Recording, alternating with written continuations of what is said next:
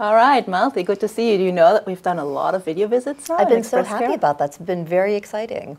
But I have to tell you, a lot of us are very concerned that when we're doing a video visit, we're not going to have the same connection with the patient that we would if they were here in person, and that we're not going to be able to do the kind of physical examination that's really going to let us make good decisions. Yeah, you're completely right. Even though patients love it because they don't have to take time off work, they don't have to look for childcare, elder care, they don't have to drive to the office. But sometimes it's kind of hard to hear them because the connection is bad. They're driving when they're doing the video visits. They're not in a private space and the lighting is bad. Yeah, you know, and I think you're right. I think our patients are very capable. And I think that if we were to instruct them properly, they would be able to participate with us in a physical examination. So if it's okay with you, I'd love to share some tips that I've learned along the way, and I know that you've learned along the way, for the provider-directed patient self-exam. Yeah, I think that's a great idea. Okay. Let's see. The most common reasons why patients come to the doctor, I think URI. Maybe low back pain? And shoulder pain. So Sounds great. Let's do that. Let's do it.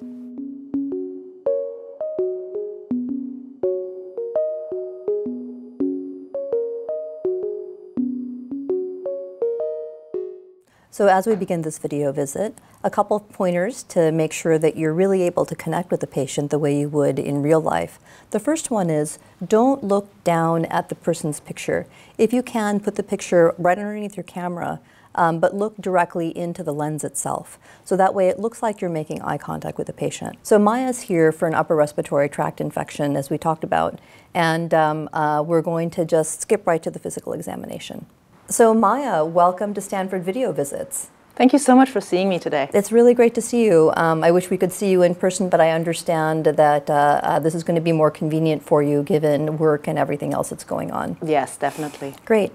So what I'm doing first is I'm noticing her environment, her breathing, whether or not she's able to complete a full sentence without interruption, and then also noticing if she's coughing and what's in her environment. We're looking for anything that could be distracting, anything that could be difficult for her in terms of her room setup, and whether or not she's diaphoretic, and if she's looking comfortable or if she's in distress. And right now she looks terrific. So Maja, what I'd like to do is I noticed that your right eye is a little bit red. If you could, what I'd like you to do is come directly to the camera so I can see your right eye, please. Okay, so it does look a little red. I'd like you to do a couple of maneuvers for me. The first is I'd like you to keep that close, please. And look all the way to the right. Look all the way to the left. Okay, very good. Look all the way up. And look all the way down. Thank you so much. And if you could recenter a little bit more on your right eye, that would be great. Okay, very nice. I can see that quite well. And I'd like you now, your eyelid also looks a bit swollen. If you could go wash your hands for 20 seconds, come back. Please bring a tissue. Okay, so 20 seconds have now elapsed. Maja, I'm going to have you take your clean hand with your with one finger in your non-dominant hand, and then gently touch your left eye, the top upper eyelid, so you can see what it feels like. That's a normal eye. The left looks terrific. Okay, just in terms of gentle pressure, right at the lash line, because that's where I'm seeing most of your swelling. Okay, very good. Now this hand is pretty clean. If you can just wipe it with your tissue, and then let's examine the eyelid on the right that looks so swollen. Okay, very nice. Does that feel any different to you? No, not really. It doesn't feel different? You're not feeling any warmth or lumps or bumps or anything, and there's no pain? No. Okay, great. Let's examine your mouth, if that's okay. If you can, why don't you bring the phone very close to your mouth and raise your mouth up and say, ah. Ah. Okay, very good. Actually, you are quite in focus. Do that one more time. Don't fog up your lens this time. Excellent. Good. Okay, thank you. So I could get a very good look in, actually, just with the natural light in the room. Next, Maja, I'd like you to take 3 fingers and then put them at the base of your neck, and then lightly with circles, the same way I'm doing right now, just feel underneath your tonsils and see if those lymph nodes are large. I'd like you to start bringing down your hands all the way to your collarbone. We're looking for any lymph nodes that might be large or tender or really painful. Anything there? No, I don't feel anything. Okay, good. And it feels symmetric on both sides? It does. Okay. Are you able to swallow okay? Can you swallow for me? Yes. Okay. No problems Just there. swallow one time, please. Okay, looks very normal. And if you can, I'd like you to pull your camera a little bit further out. I'm going to watch you as you breathe. Take one slow, deep breath in, and then exhale slowly, very nice. And now take a deep breath in, and exhale hard, like that, very nice. Terrific. And that concludes our URI exam.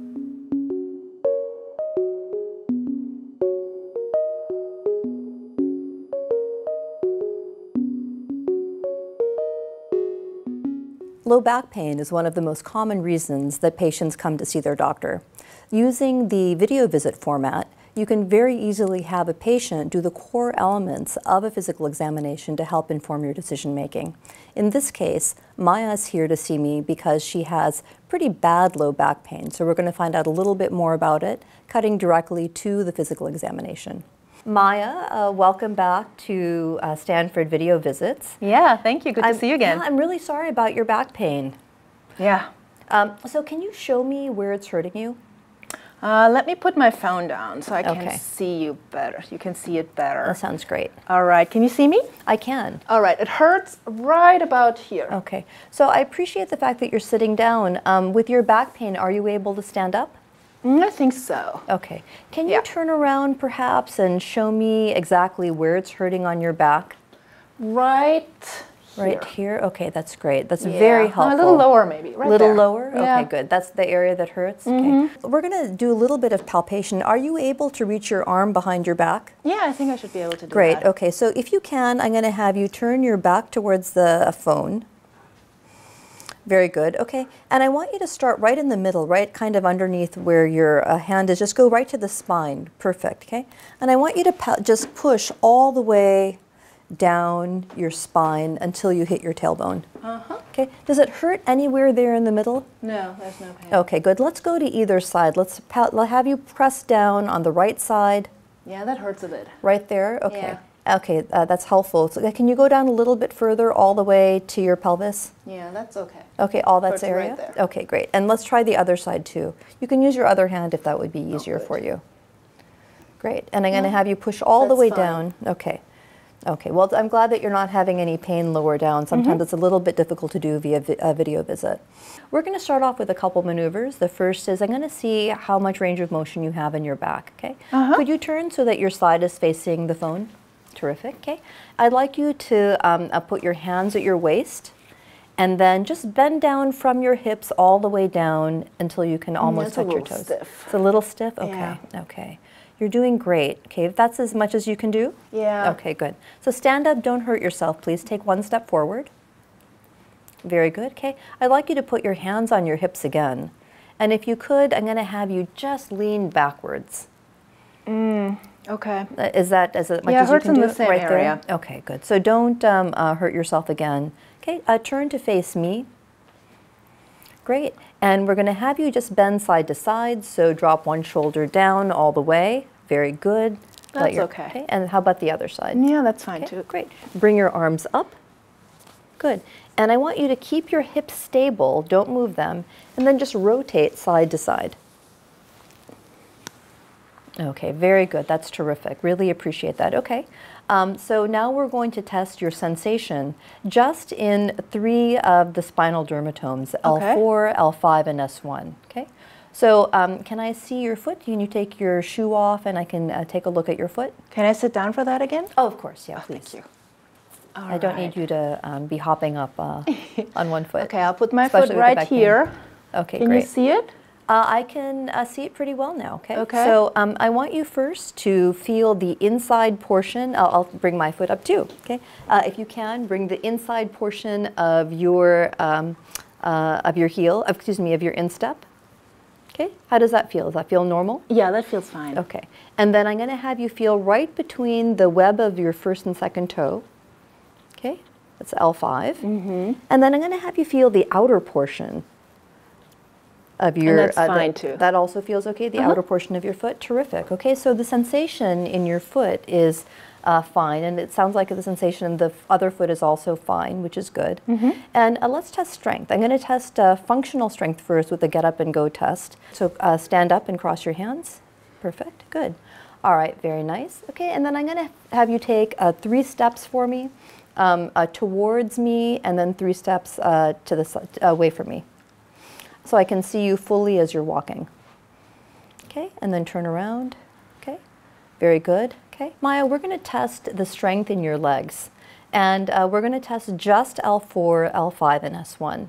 And cross your arms in front of you again. Okay, good. I want you to squat down and then stand up. Perfect, that's L4 is intact. If you could now please walk on your heels. Okay, very good. That's L5, intact. And now if you could stand on your tiptoes and then just walk towards me 3 steps. Perfect. S1 looks terrific. And that concludes the back exam.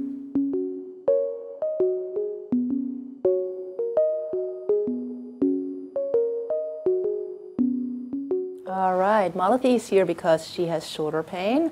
Hi, Malathi, good to see you. Hey, it's great to see you. Dr. Artandi, thank you for seeing me today. So sorry you hurt your shoulder. I know. All right, let's do an exam. And actually, I can do a pretty good shoulder exam through the video, but I need your help with that. Okay?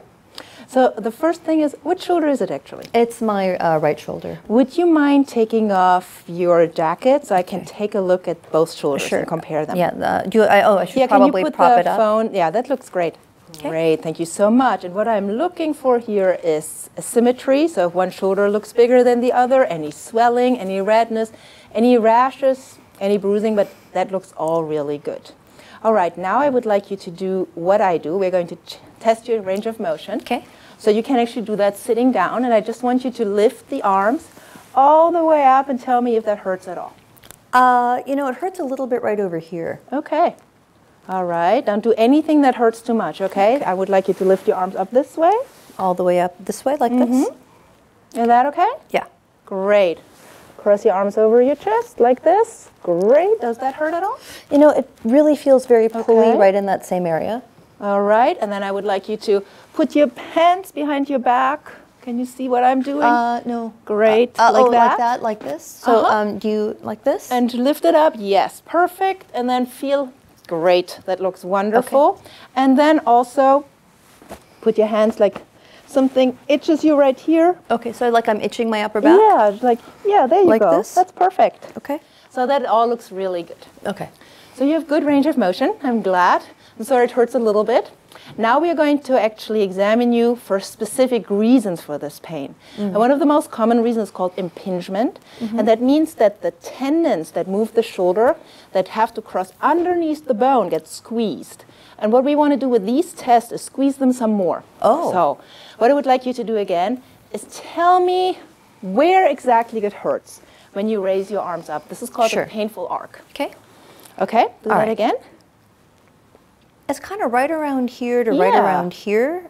Yeah, I mean, I can get it all the way up, but yeah. Good. So that's a positive test right there. And then another maneuver is, I want you to watch what I do. I want you to lift your arm out to the side. Okay. And then put your hand down. So it's a nice 90-degree angle. And am I like this or I'm down? Ah, there. That's down? perfect. Okay. And then I want to just have you try to push your hand backwards. Oh.